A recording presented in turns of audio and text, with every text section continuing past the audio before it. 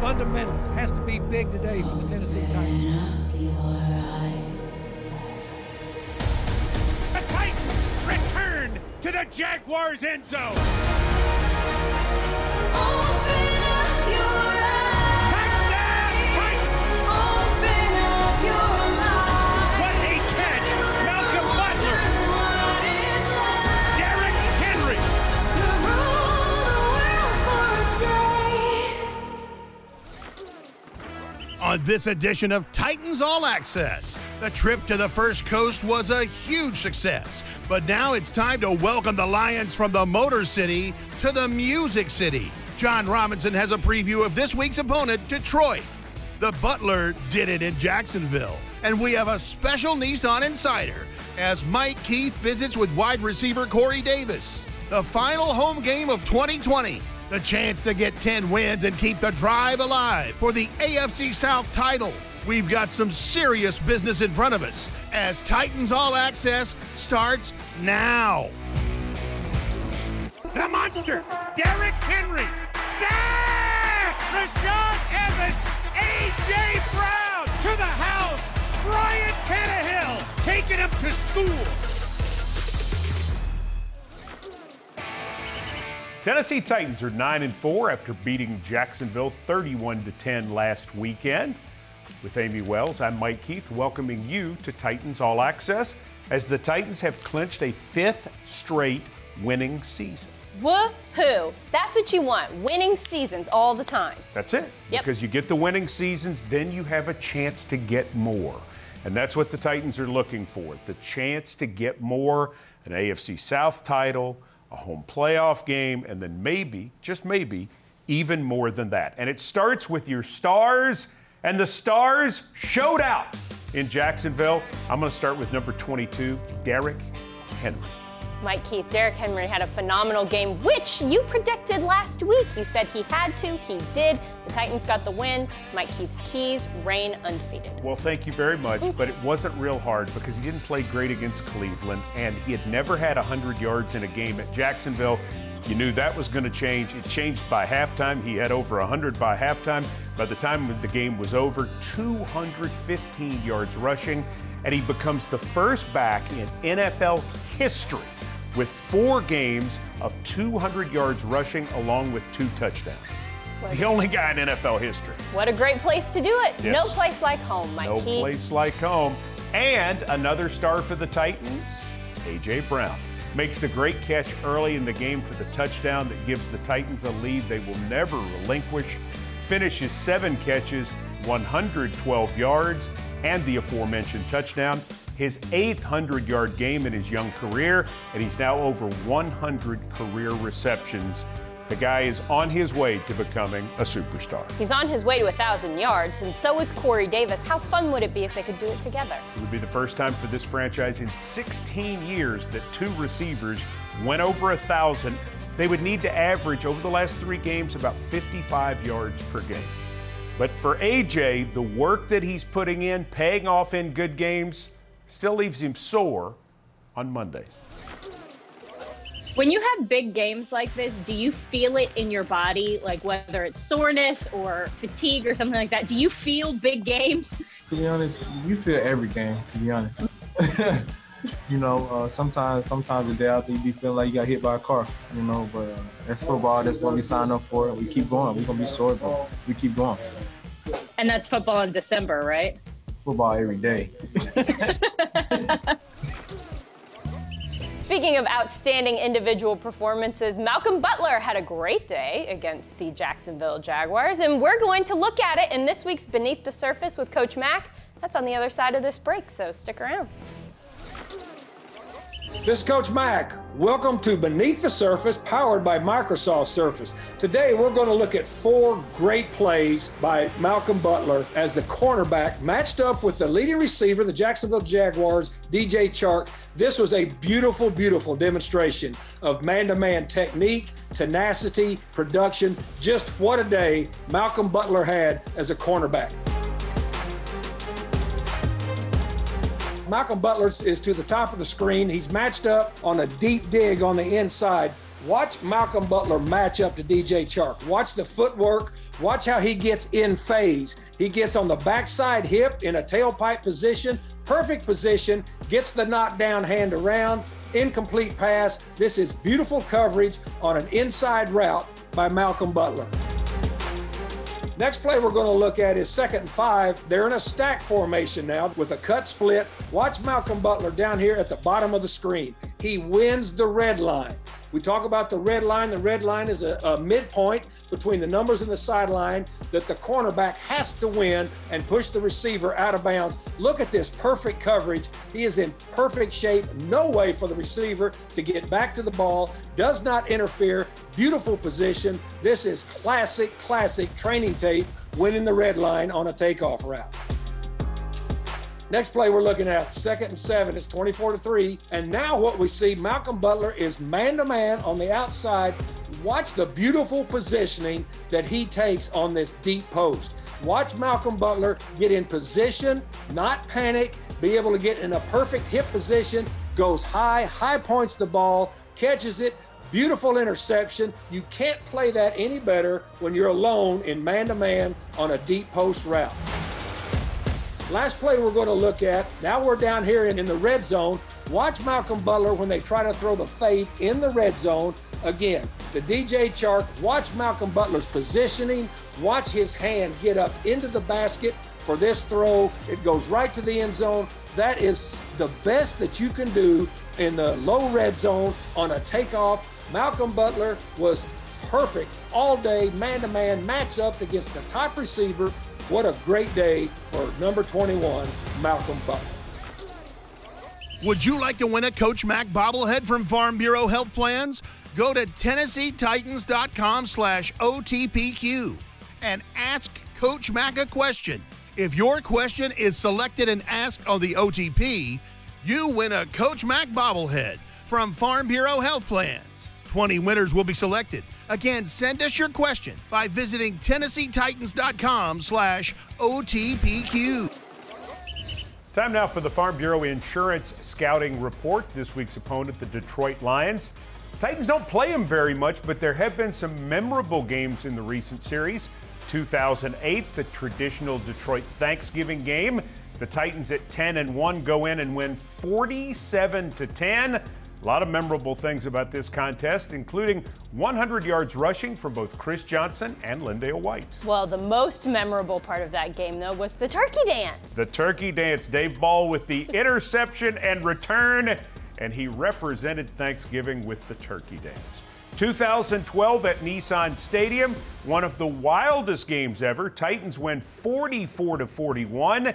And Nate Washington makes one of the best catches, if not the best catch ever, at Nissan Stadium for a 71-yard touchdown on the throw from Jake Locker. That's certainly one we will never forget. Absolutely. But then we also have to talk about the 2016 matchup. And for that, I think we should bring in Titans general manager John Robinson. John, what do you remember about the Titans matchup against the Detroit Lions in 2016? Yeah, I remember Andre Johnson catching the game winner to secure my first win personally as general manager of the team. I still see Dre when we play Houston down there, and we catch up, and I always remind him that he caught a lot of passes in his career as a Hall of Fame receiver. But none was better than that one, at least in my opinion.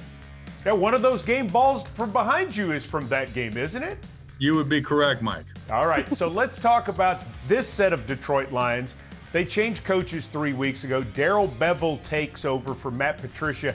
Can you tell any philosophical changes in the Lions since Bevell took over the team? No, not really, Mike. I mean, it's a group that plays hard. They've got good players on both sides of the ball. They looks like they have a lot of energy. Came down to the wire in the Chicago game, and they came away with that win. And then in the Green Bay game, they battled back and forth, came up a little short. But they're playing hard, and they're making plays on both sides of the ball. You mentioned that Andre Johnson is a future Hall of Famer. So is the leading rusher for the 2020 Detroit Lions. I'm talking about Adrian Peterson. He still has over 500 yards this year, still could play at a high level. What has made Adrian Peterson so great throughout his career? Yeah, I mean, he's got really good size, Mike. He's got excellent vision. He's explosive through the hole. He's a really sturdy back that can take a hit, stay on his feet, and still churn out yards. You know, when you go down the scouting report of physical traits that you're looking for, AD checks about every box that you would want in a running back. Tight end TJ Hawkinson is really coming into his own in his second year. He's on pace to have more than 70 catches this season.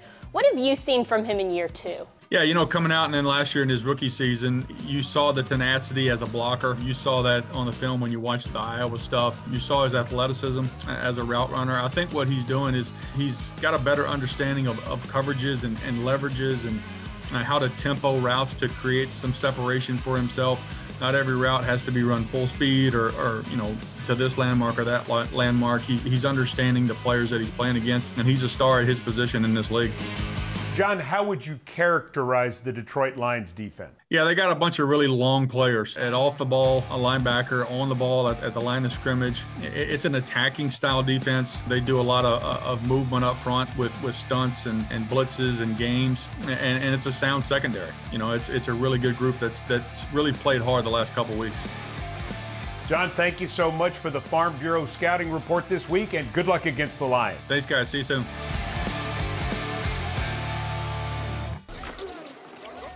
Coming up next on Titans All Access, a very special Nissan Insider. Wide receiver Corey Davis joins Mike Keith. That's next on Titans All Access. Welcome back to Titans All Access. It's time for the Nissan Insider, and this week Mike Keith is spending some time with wide receiver Corey Davis. And they're talking about it all: faith, family, and of course, football. I hope you're ready for this. You can feel the emotion. I hope you're ready for this. I'm staying focused. I hope you're ready for this. You can feel the emotion. Yeah, I hope you're ready for this. Corey Davis. My time, my moment.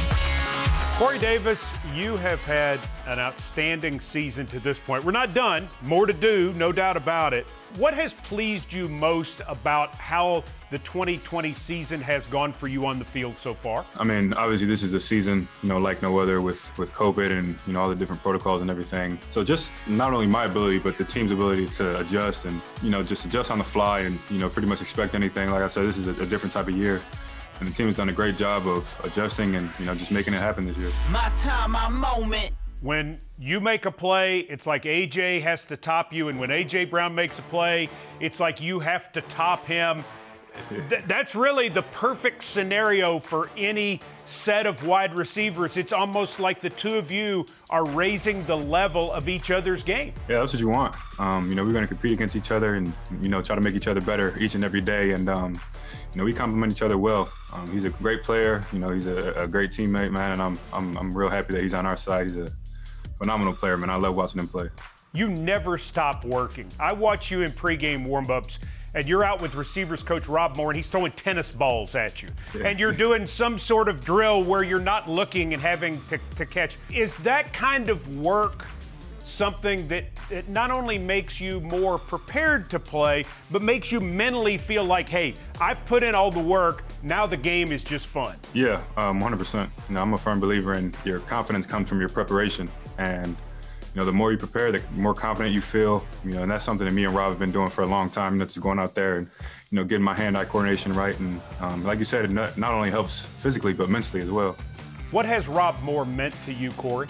Man, everything. It's kind of hard to put into words, but he's been there for me not only through, you know, my football adversity, but with life as well. You know, there's a lot of things that I've been handling, me and my family have been handling off the field that, you know, hasn't really been disclosed to the media. And Rob has been a huge part of that, you know, just keeping my mental right and, you know, making sure I'm taking the right steps. And his faith is really strong, and, you know, I've learned a lot from him on that aspect.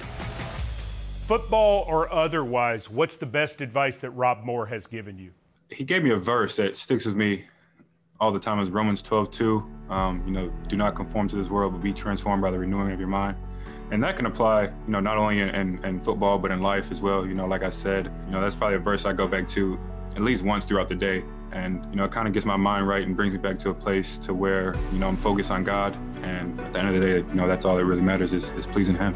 You have been so consistent with the way you've gone about your job since the day you got here. since you were a rookie, and you've had injuries. You lost your brother this season, and everybody knows that story and the difficulty in that. And yet you continue to excel on the field. Where does that work ethic come from that has allowed you to be so consistent in terms of how you prepare? And I've been like that, my whole life. Nothing was ever easy for me. Nothing was ever handed to me. I've learned at a young age that you want something, you got to go get it, and you have to work for it. And it's not always going to be easy. Adversity will strike, but it says a lot about your character and who you are. How you handle that adversity.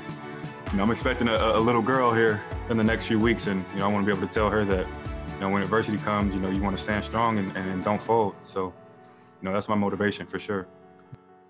Being part of a team is a very special thing in everybody's life, whether you played in high school or college or like you in the NFL. That locker room has had your back over and over again. Your head coach has had your back.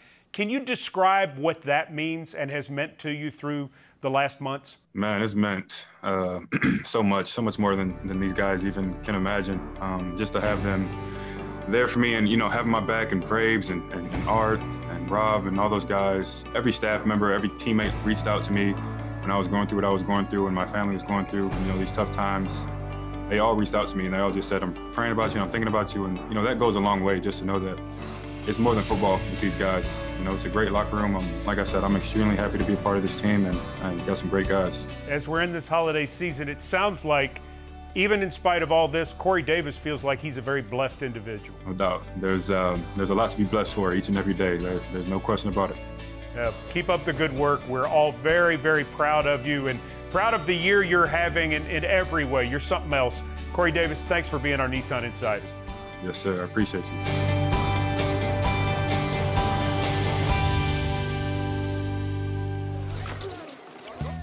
There's more Titans All Access coming up. Mike Keith comes back with his keys, which is everybody's favorite part of the show.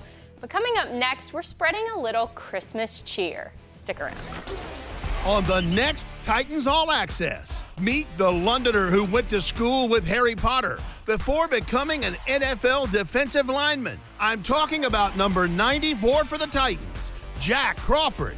We have a preview of Sunday Night Football from Lambeau Field and meet some famous folks who love the Tennessee Titans. All that and more on the next Titans All Access.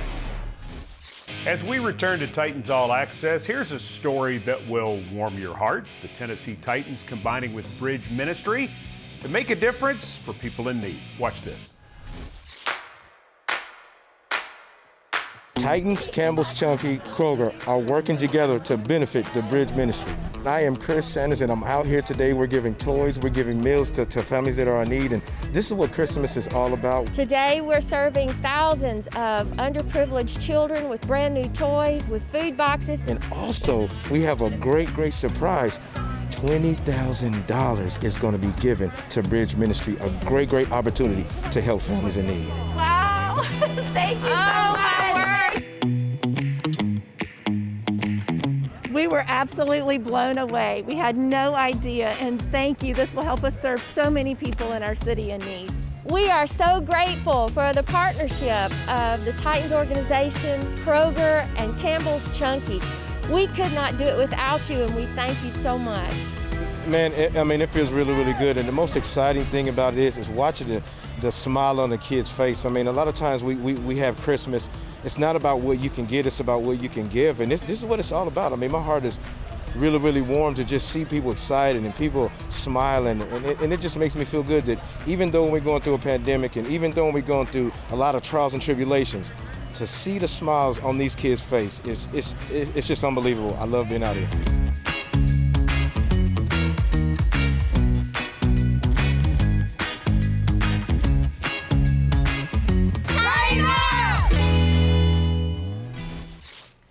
Was lovely, but Mike Keith, your keys are also lovely. Oh, thank you. And I think it's time for those now. Give us 3 keys. I don't have keys this week.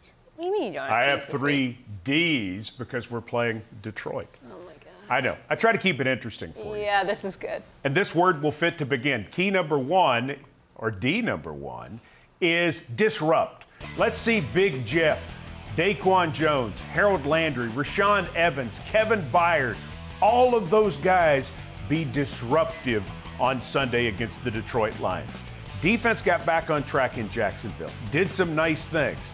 Now it's time for more big plays. Disrupt the Lions offense is number one.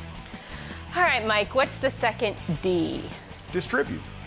Distribute the football all the way around the offense. And when Ryan Tannehill is at his best, he's playing point guard. He's throwing to all of the tight ends, including Jeff Swaim, who had a good game in Jacksonville. He's throwing to backs. He's using all of his receivers, Cameron Batson, Khalif Raymond, and obviously Corey Davis and A.J. Brown. This offense is at its best when all parts are being utilized.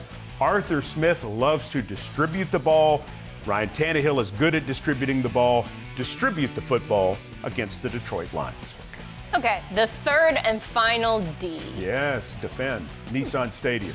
Last two games at Nissan Stadium, Titans have lost, only 4-3 at home. Gotta be better.